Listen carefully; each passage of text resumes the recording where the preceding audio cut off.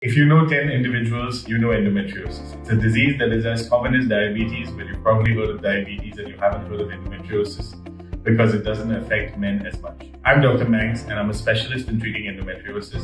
Endometriosis is a disease that is characterized by the presence of tissue that is similar to the lining of the uterus. Outside the uterus, it can affect the ovaries and other tissues literally anywhere in the body. Symptoms of endometriosis can cause debilitating pain, affecting quality of life. It can cause fertility issues. It can cause issues with bowel or bladder.